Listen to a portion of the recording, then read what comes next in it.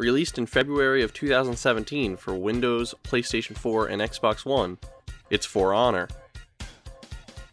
Developed by Ubisoft Montreal and also published by Ubisoft, For Honor is an action fighting game featuring 3 historical factions, Knights, Vikings, and Samurai, who must all duke it out in various game modes. Each faction has its own unique heroes, but they all fall under 4 distinct hero types.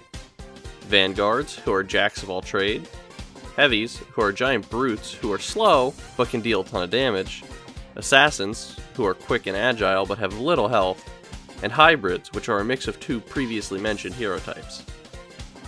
The combat in For Honor is handled through what the developers call the Art of Battle system. There are 3 stances in combat: left, right, and high. Each stance can be attacked from, but also can be guarded from when the opponent mirrors that stance. Each character has the ability to perform heavy and light attacks, as well as dodges, feints, guard breaks, parries, throws, and special moves. There are 6 different game modes in For Honor. Story mode, which can be completed cooperatively with another player, 1v1 duel, 2v2 brawl, 4v4 deathmatch, where you can respawn and try and get the most points through kills, 4v4 elimination, where you only have 1 life and must eliminate the other team, and finally, Dominion, a 4-player versus 4-player control point capturing game. After completing a game, you earn various rewards, such as gear, which has different stats. Gear can only be used in certain game modes though. You can also earn steel for completing in-game tasks. Steel is used to buy gear supply drops as well as unlock the ability to customize your heroes. You can also purchase steel with real-world money. The final reward you get for completing a multiplayer game is war assets. You can deploy these to a tile of your choosing on the overworld map to help your faction's chances in the faction war. When you first boot the game, you are told to choose one of 3 factions. Each faction is fighting for a territory on the overworld map. The map is updated with current standings every 6 hours. The team that controls the most territory at the end of the season is declared the winner and receives special rewards. Now, with all that said, is any of it good? Let's find out with the good. The game's combat system is fairly unique in presentation, but mechanically, it's a fighting game. The left, right, and high stances are analogous to low, mid, and high attacks in traditional fighting games. Adding to that, there's also the sacred triangle of fighting game mechanics: throws, attacks, and blocks. Just as with any other fighting game, attacks beat throws beat blocks, and blocks beat attacks. This leads to other staple fighting game mechanics coming into the fold, such as footsies and spacing. Each character features unique combos and special moves that are dictated by the stamina meter. Special moves take a hefty amount of stamina, so missing the attack is troublesome. The moves and combos themselves feel weighty and satisfying to pull off. One of the more unique facets of the game is the execution system. If you kill an opponent with a heavy attack, you then have the option to execute them. Executing them lengthens the enemy's respawn time, makes it so they cannot be revived by teammates, and also gives you a boost of health. The risk lies in the fact that you are completely vulnerable to attacks from other enemies while executing. For Honor has some really great and diverse classes. You have fast characters that do bleed damage like Nobushi and Peacemaker, or characters like the Raider and Shugoki, who are slow and large, but love to push their opponents around and deal massive damage. There wasn't a single character that I didn't enjoy playing, or thought was too weak to hold their own while they're in competent hands. The in-game customization options are pretty great. I'm not even talking about the gear, which some people will love because they can fine-tune their stats even more to fit their playstyle. I'm talking specifically about the emblem and overall look of your hero customization.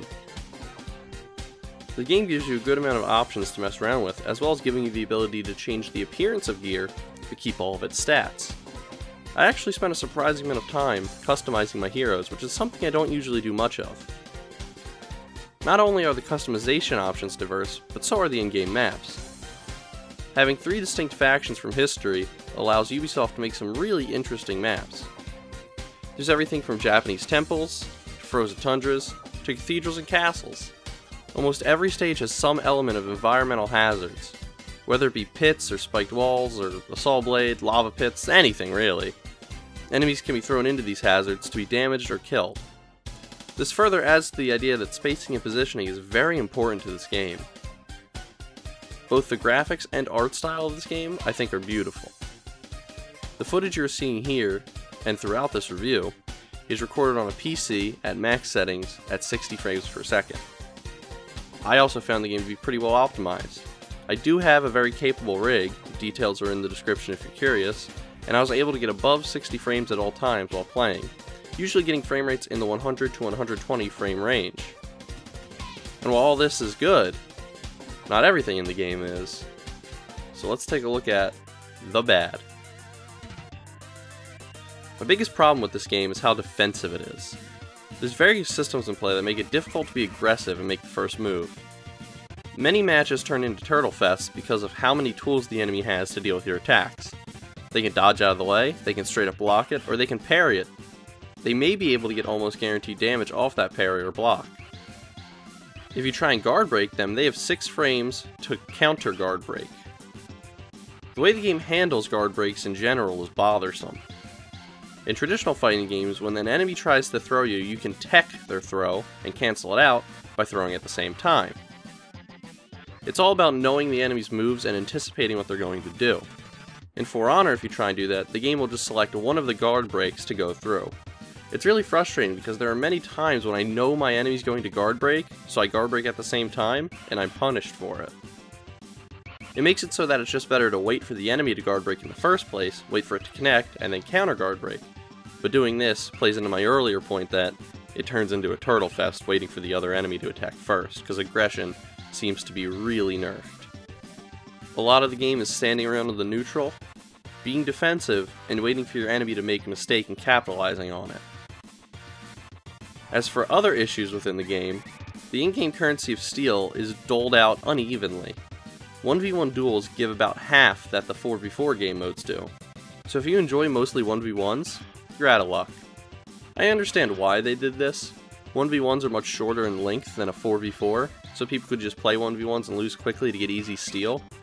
But I do wish Ubisoft would just give standard amounts of steel that you get from 4v4s to the victor in the 1v1 scenarios, so that there's a large incentive to actually play and win. My final complaint with the game is a big one. The server connections are all peer-to-peer, and they stink. Many times I've played matches where someone got desynced and the game has to resynchronize, pausing the gameplay in action, and usually sending you backwards a couple seconds. Dealing with router port forwarding and NAT types to play with friends is just, in general, no fun. There's also other issues, like if you're in a lobby and most of the players leave, instead of trying to find players to fill those empty lobby slots, the game just boots you back to the main menu where it tells you to select matchmaking again. Overall, it's a really poor system. For Honor is a really fun and fresh fighting game. There's not much like it, and I am having a blast playing it.